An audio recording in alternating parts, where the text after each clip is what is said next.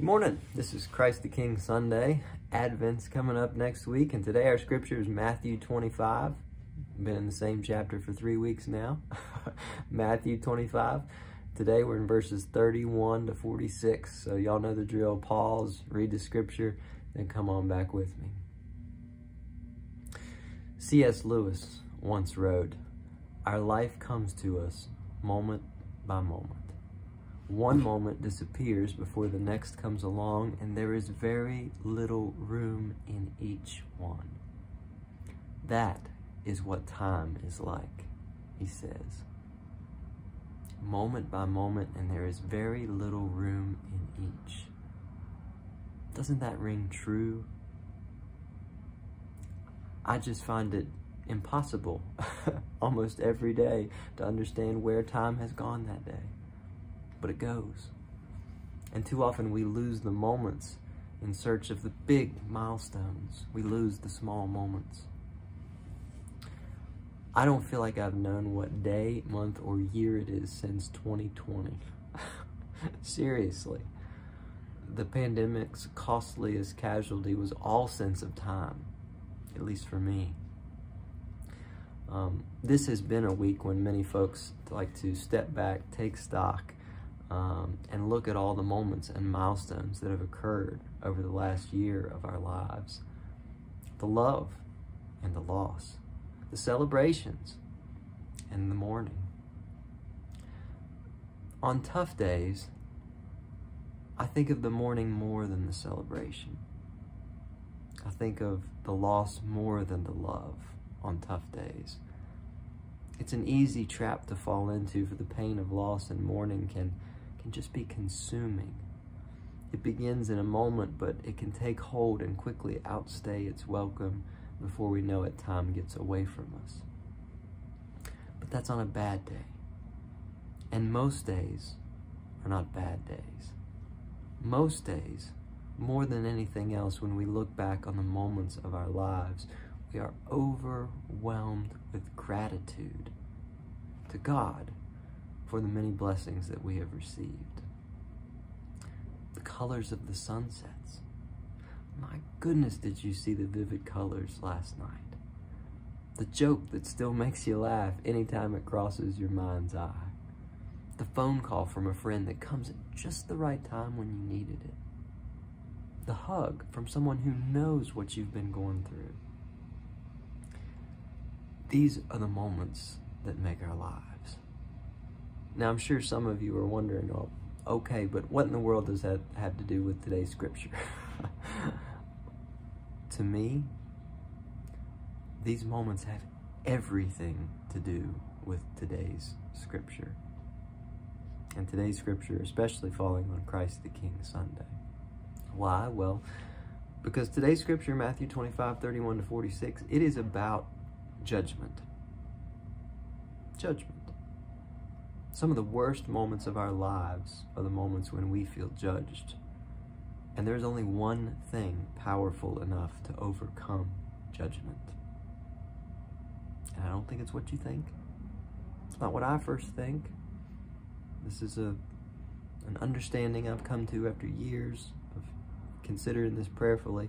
I think the only thing more powerful than judgment is gratitude. Now, in today's reading, Jesus says that a day of judgment will come. Now, we in the Presbyterian Church talk about judgment about as often as we turn down an opportunity to eat at a potluck. Not very often. But Jesus says the day's gonna come. And on that day, he'll separate the sheep from the goats. Based on what? Well, based on who lived the gospel, essentially. That's the short answer. If you fed the hungry, you lived the gospel. If you clothed the naked, you lived the gospel. If you welcomed the stranger, you lived the gospel. And if you didn't, well, then you didn't live the gospel. Does that make you feel judged? Makes me feel judged. Doggone right, I think it makes everyone feel judged. It makes us think, why do I have plenty of food in my fridge when others are going hungry? How can I enjoy a quiet life here in the hills of West Virginia, when there are families who are trying to survive a war right now. Thinking about others' situations inevitably leads to self-judgment. Those moments that creep in and can consume us. I haven't done enough this year, we may say to ourselves. I had really good intentions. There's so many people that need help. I wish there was something I could do. Those are all good, important thoughts, but I think we've got it all backwards. I think we've got judgment and gratitude all backwards. We think that we avoid judgment by doing good things. And if we do enough good things, we won't be judged by helping others. But that's not how it works. When we practice gratitude, that's when we overcome judgment. Let me say that again, because I know that's a little bit of a foreign, unusual thought.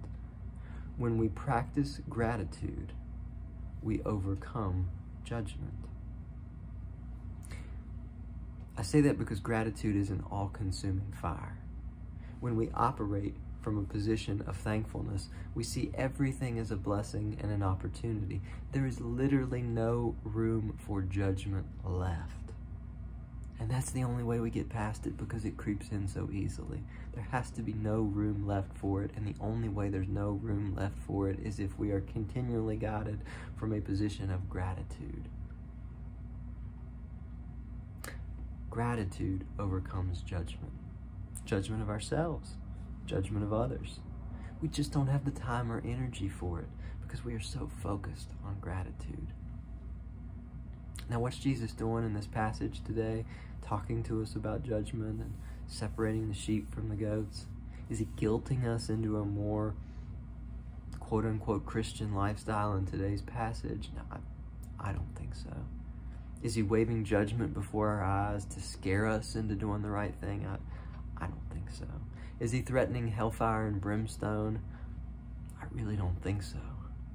I think he is simply showing us the fruits of a life of gratitude.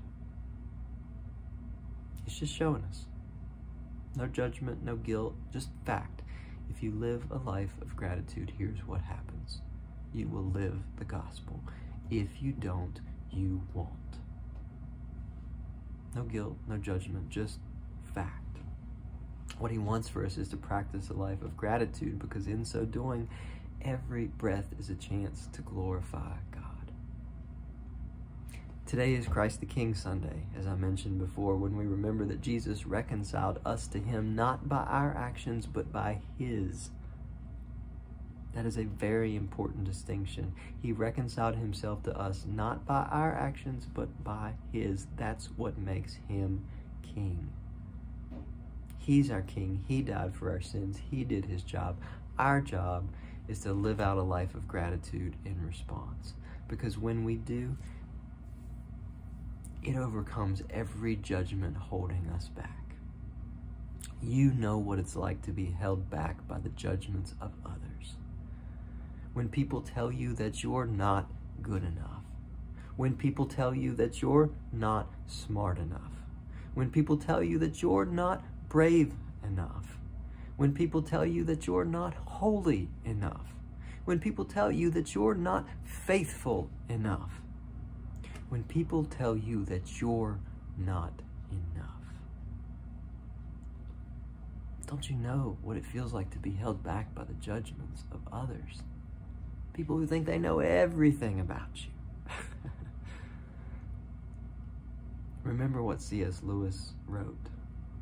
Our life comes to us moment by moment. One moment disappears before the next comes along, and there is very little room in each. That is how time works. Time is precious. Don't waste it on people's nonsense. Don't waste it on their judgments of you.